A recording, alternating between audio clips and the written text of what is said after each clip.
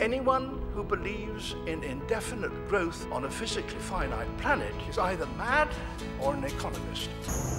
Looking at the Earth as satellites do reveals an intricate mechanism that shapes every moment of every day and drives every beat of every heart on the planet.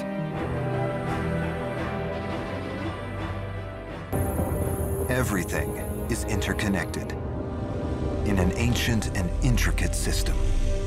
A system of hidden complexity, interwoven at every level.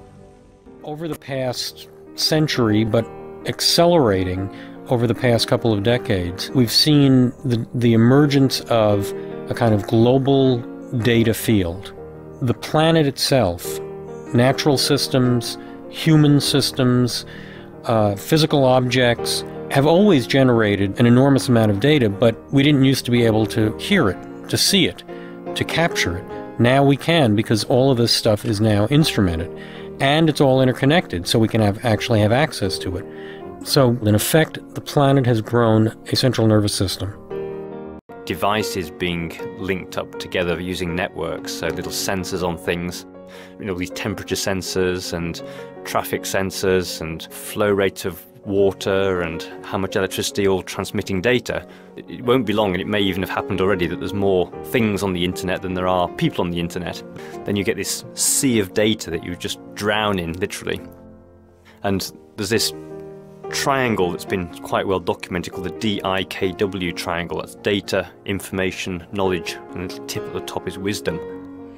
The D at the bottom is a sea of data, and when we get this data back home and start doing stuff with it, we apply intelligence to it and transform up that stack. So we go from data into information, information into knowledge, and then glean some wisdom from that. If you look at our planet from space, what you see is something like a neural network with the cities as its nodes. And that is as good an image of the planet as a complex system of systems as one could hope for. Look at that complex set of relationships among all these complex systems. If we can actually begin to see the patterns in the data, then we have a much better chance of actually getting our arms around this. That's where societies become more efficient. That's where more innovation is sparked. When we talk about a smarter planet, you could say that it has two dimensions. One is to be more efficient, be less destructive, connect different aspects of life which do affect each other in more conscious and deliberate and intelligent ways. But the other is also to generate fundamentally new insights, new activity, new forms of social relations.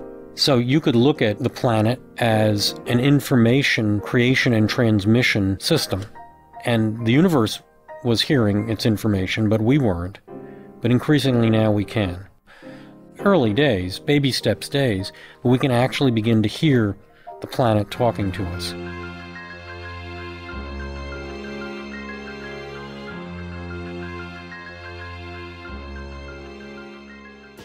Sustainability requires our many ecological, environmental, economic and social issues to be accounted for.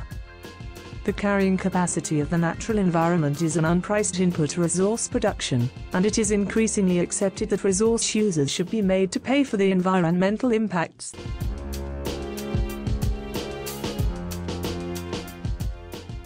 It is the complexity of natural systems that create the real challenge for environmental problem solving, and the reason why, for example, further research on system analysis tools could provide further opportunities for interdisciplinary, integrated and holistic solutions to resources management. The last few years have seen a shift from policy in reaction to high-profile events, then to control of releases to single environmental media, and to the present position of moving toward integrated management of all environmental media.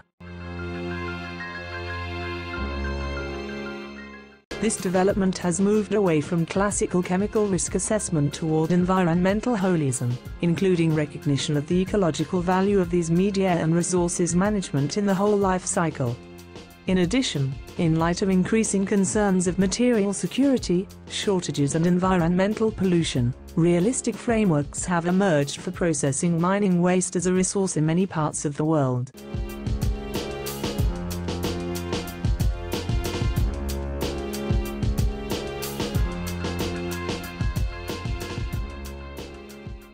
Mining and mineral processing wastes are one of the world's most significant and chronic waste concerns. When properly evaluated, potential reuse options for mining waste include to re-extract minerals, provide additional fuel for power plants, supply construction materials, and repair surface and subsurface land structures altered by mining activities themselves.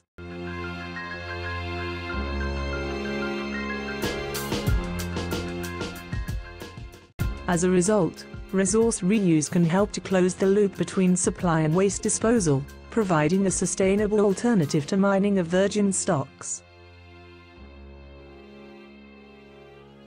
Properly accounting for natural capital in resources management first requires a more comprehensive understanding of how materials and their waste byproducts, including those produced through mining activities, are used and discarded.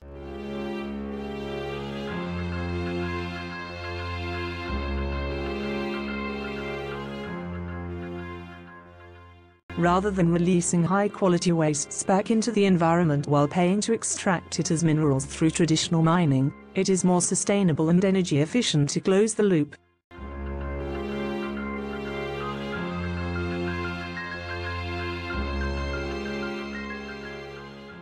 Again, it comes down to systems thinking.